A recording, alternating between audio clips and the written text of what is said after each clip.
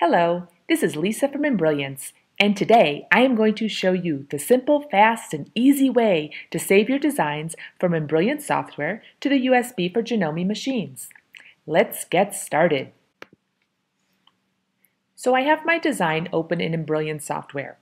I'm going to go through my little routine that I do before I save any design to go to the machine. The first thing I verify is that I have the correct hoop selected and that my design is the correct size for that hoop. To do that, I go to the Preferences menu, select the format that I'm working from the pull-down menu, and choose the hoop that I'm going to use. Click OK, and your design will be shown in that hoop.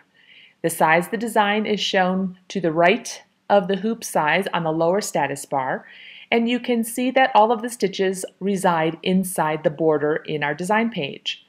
This means we are ready to send the design to our USB stick. I'm going to be stitching this on my Janome 350E. So, to save a design to the USB stick for that particular machine, or any Janome machine for that matter, I need to go to the File menu and choose Save Stitch File As. This will open up a dialog box that allows me to choose the USB drive that I have attached to my computer. In the list on the left, you will see all of the devices and folders that you have on your computer. Scroll down until you find your USB drive. Be sure to plug in your USB before opening this dialog box, or else it may not be refreshed to show all of the devices that you have attached. I'm going to select my USB drive, and I'm going to make sure that I have the JEF format selected from the bottom file type menu here.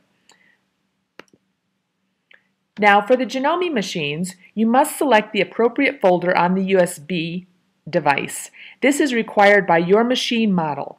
Please refer to your machine manual, visit the Janome website, or talk to your local dealer for accurate information on your specific machine. Each machine is different, and these instructions may not match your machine specifically. For the Janome 350E, it requires that I save the JEF file to my EMBF5 folder and a subfolder inside of that called My Design. Once the correct folder is selected, name your design and click Save to save your file. Eject your USB drive as instructed by your operating system, and you are ready to stitch the design at the machine. Wasn't that easy? Thanks for spending time with us today. For more videos on the Embrilliance programs, don't forget to subscribe to the Brighten Leap YouTube channel.